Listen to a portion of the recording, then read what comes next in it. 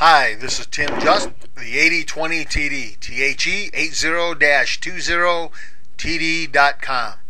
Let's look at some very useful tips and tricks here that I like to use with WinTD that makes your life a lot more effective and easy as an 8020 TD. Number one, we have the open section, and what we're going to do is we're going to go to reports and we're going to print a wall chart that's detailed. Now, you won't be able to see the printout, obviously. I guess we could go... You can also change the printer font here, by the way. What we're going to do is click on Print the Wall Chart. And your choices are pretty simple. You're going to get a traditional wall chart with the little boxes and what color the player played, who their opponent was, won, loss scores, buys, etc. You can sort this any way you want. Those sorts prove very useful. By the way, you might want to experiment with the abbreviated single line wall chart. Some people like that a lot. I like to sort by score. Players like to see themselves in their score group, and they like to predict what their pairings are going to be the next round after they see who's won and who's lost.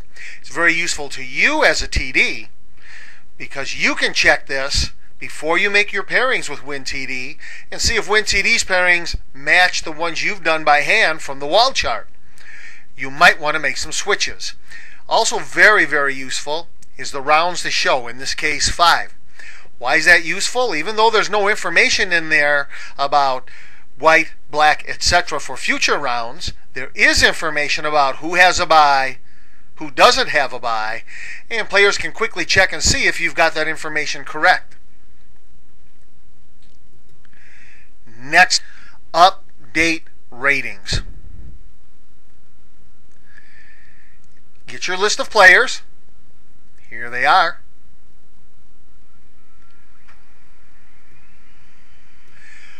What you're going to find is that sometimes you've entered these players before the supplement, which we showed you how to use in another video, is available. You can still enter them.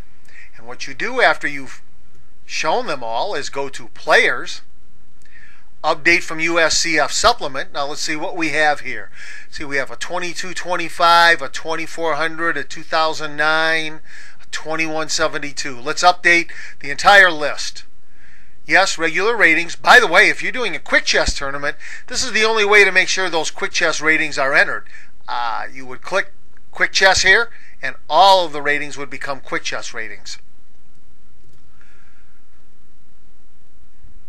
It's updating the rating supplements right now. There's an error for one player, but we want to update anyway. Let's look. Oh, look, the 2400 changed to a 2392. This fellow changed to a 2253. You can see that some of the ratings have indeed changed. We also have a couple other things that you can work on here. Notice how this player and this player don't have their names written and typed out and keyboarded the way the other players do. Their last names are all in caps. That happens sometimes in the entry process. And it happens if you've imported the information from another source. That's another video. Highlight the players who don't have the names in the format you like. Go to Players. Convert their case. Pretty slick, huh? Look at that. There's also something else you can do. This player right here lost his first round game and he wants to re-enter. He wants to give you more money to re-enter, or he just wants to re-enter and start again in round 2 with a half point by round 1. And when he does that, you really don't want him to play the same player he's played when he paid his first entry fee. Highlight the name, go to Players, and re-enter the tournament. Let's see, he's coming from the open section, it says up here, and he's going to go back into the open section. Why do you have other choices here? Sometimes you have a 3-day schedule and 2-day schedule, and they restart the tournament on a different schedule. Okay. Same section, yes. Notice how this player is now re-entered with an RE behind their name. That's so you know this is the new player that paid a new entry fee. And what WinTD has done is it will make sure that this player does not play anyone that the former player, the one with the same name that paid an entry fee and already played round one, has already played. This becomes exceptionally important if you end up merging the 2-day and 3-day schedule so that they all have to play each other in perhaps the last 2 rounds. Merging is a topic we'll look at in another video. Alright, there's one last thing that I think that's kind of important that you might want to look at. Open section, here's all the players. This screen